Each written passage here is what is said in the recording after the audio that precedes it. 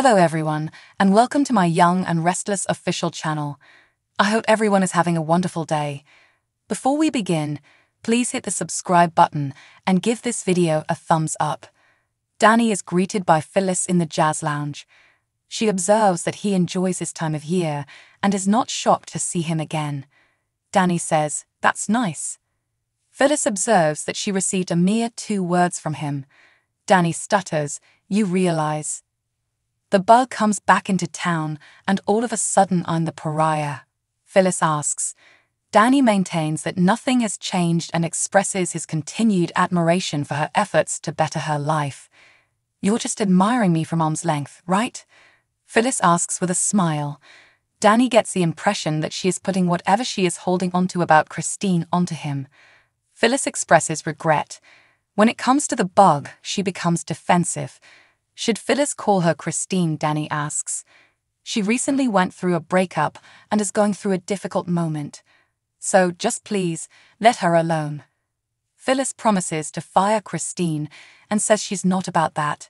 She is sympathetic to what she is going through. Danny observes that Phyllis is making an attempt, but he worries that they are reverting to their previous dynamic. Phyllis enjoys hearing it. "I'm sorry for Christine. Really, I do. My worst adversary shouldn't experience that type of suffering." Is she merely repeating what she thinks Danny wants to hear, while Danny teases her? He is reassured by Phyllis that she has changed. "I'm not finished yet." Danny asks himself, "Aren't we all?" Phyllis anticipates that she will start meditating. Danny has been doing it for years, and it has been really beneficial to him. "How about Phyllis? Will you teach me?" Danny chuckles to himself. He isn't certified, so he can't instruct her. Phyllis acknowledges that the idea is unfamiliar to her. Danny says she can learn to control her impulses from a licensed trainer. He grants Phyllis's request to hook her up. Danny says he has plans for supper. "Oh, let me guess," is her response. Danny says that Christine isn't it. Christine and Nina talk about staying together at society while Chance wraps up his research. The opportunity to spend time together the other day made them pleased. Christine felt relieved she could discuss her love for Danny honestly, without fear of being looked down upon. Nina claims that she was deeply in love with him, and that nothing unusual occurred throughout her marriage to Paul. When Chelsea and Chloe get together at Crimson Lights, Chelsea finds it admirable that Summer wants to have a conversation away from work.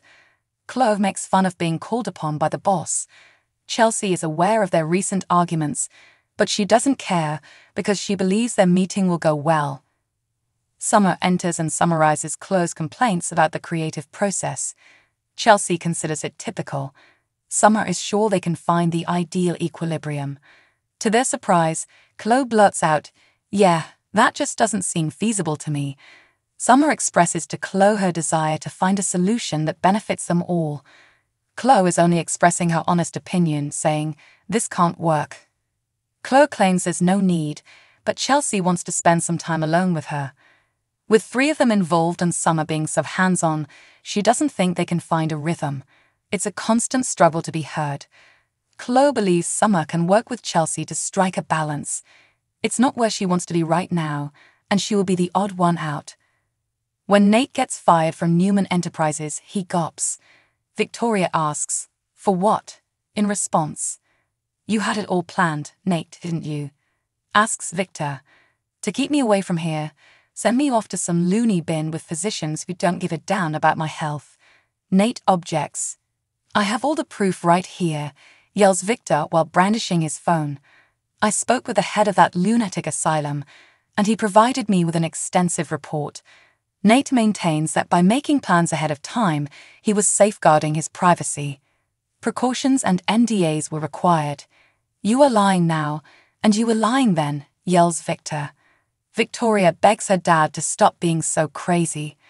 When Victor feels like it, he will relax. He claims that everyone should be aware that this entire mental degeneration was a hoax. He was well aware of who controlled Newman Media. "I didn't forget anything at all." "You didn't forget that your granddaughter was dead?" Adam queries. "I asked you point blank if this was a setup," Nick continues. I had to find out who would possibly betray me, yells Victor. And while I was leaning toward you, Adam, I was relieved to learn that you were not the true offender.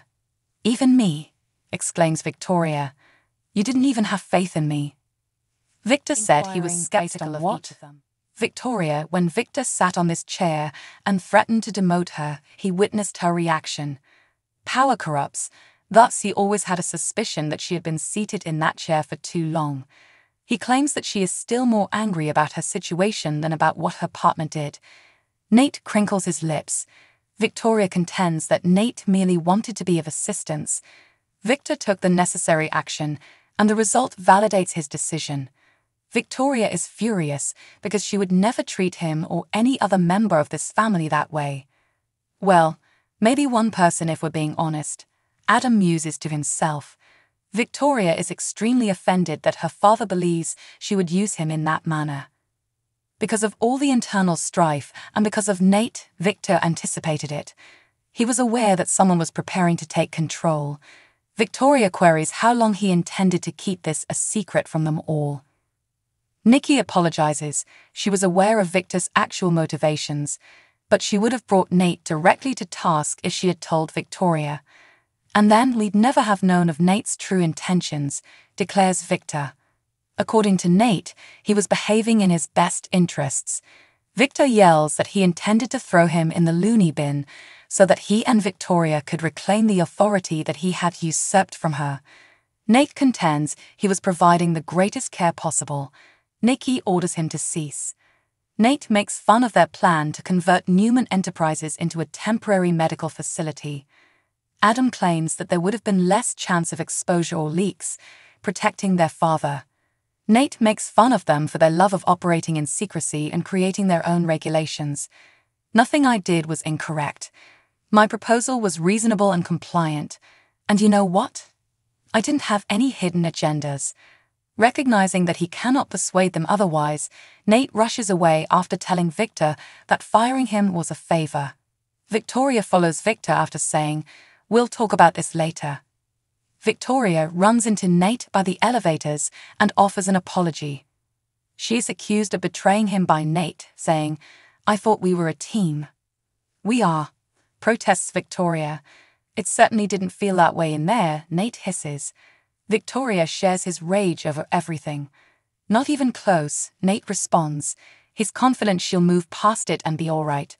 Victoria detests how things have come to pass. Nate yells, "You sided with Adam. You basically threw me to the wolves. If it doesn't tell me all I need to know about your priorities, then my God," Victoria murmurs. Nate. Adam's scheme, Nate rages, was the ideal pretext for him to control Victor from the inside out. It appears that you were not paying attention if you failed to notice that. Nick tells his father at the office that he didn't actually put them all through this merely to get rid of Nate. Victor had to devise a test to determine that it was Nate because he was unaware of it. "You expected me to fail spectacularly," smirks Adam. "You assumed that I would be the one to use my position of power to my advantage. All of you did. With good reason," Nikki sniffs. Adam claims that it genuinely bothered him because he thought Victor was declining. Nick remarks that he is certain he would have taken advantage of this, to Nikki's derision. Victor claims to be certain that Adam behaved in both his and the business's best interests. Victoria informs Nate beside the elevator that it was her father, not her, who had done this to him. Given that it's in her DNA, Nate doesn't entirely hold her accountable. "You did not stray from the path, did you?" Victoria says that this can be fixed. According to Nate, she would have to take a stance that she doesn't want to. He is enraged because Victor believes he has evidence of a coup, even though the details were quite plausible. "I made the mistake of assuming you would support me. He won't be able to return."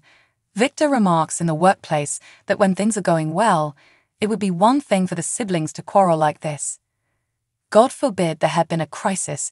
This would have been catastrophic, he says. He was reminded there was no crisis by Nick. Victor retorts, "You're unaware of that.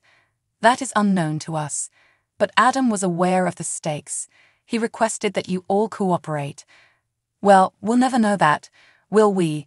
because you ended the charade before Nate could be put to the test, quips Nick in a caustic manner. When Victoria rejoins them, she is upset that Victor didn't offer Nate a second chance. Why was it necessary for you to fire him so soon?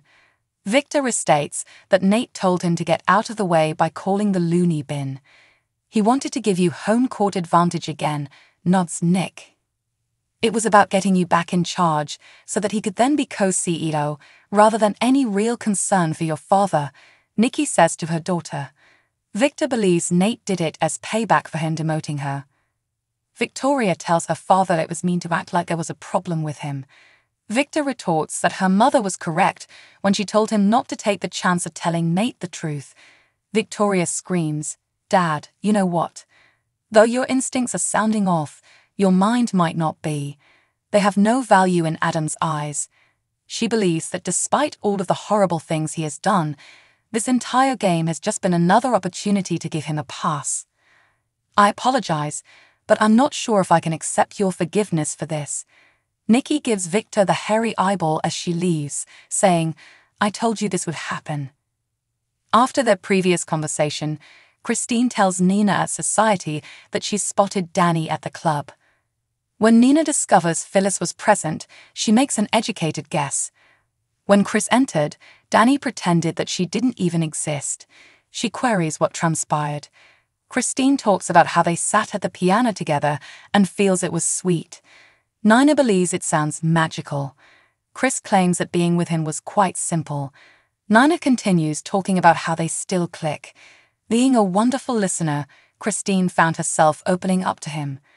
If she will pursue this, Nina queries. They're pals, Christine says, and she still has a lot to work through. "I'm not going to rush into anything." Summer leaves to answer a call at Crimson Lights, and Chelsea confronts Chloe about her departure. Chloe believes it to be logical. They're a team, Chelsea tells her. Chloe informs her that Summer is a fantastic facilitator and that she is a maker. Although Summer isn't letting them pursue their own interests, she doesn't mind at all. "It's just not my style." Chelsea claims that she cannot do this without her and that she needs her. She has the chance to go creative and make something, Chloe informs her.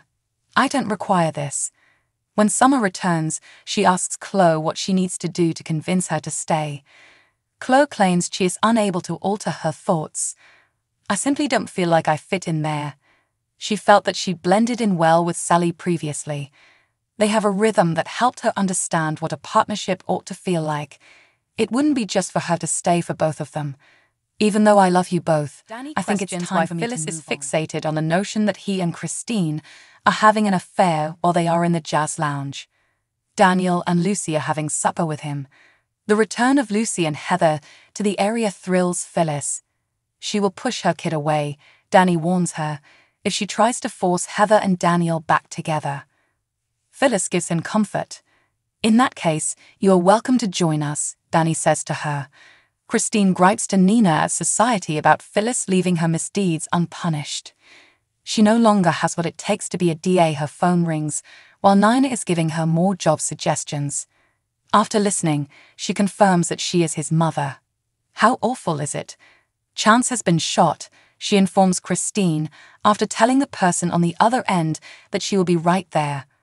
Chris leaves the house with her companion in tow. Adam says, "Just to be clear, Dad, you really are all there, in Victor's office." "I'm as lucid and as sharp as I've ever been, boy," Victor chuckles. Nikki is able to confirm that. Adam queries their next course of action. Victor's curious about Nick's current situation. He claims that his sister has grown what he developed throughout her entire life. He says, "I hate seeing her go through this," which makes sense given how wounded she is. Victor feels that she knows that what he's saying about Nate is true, but he does too.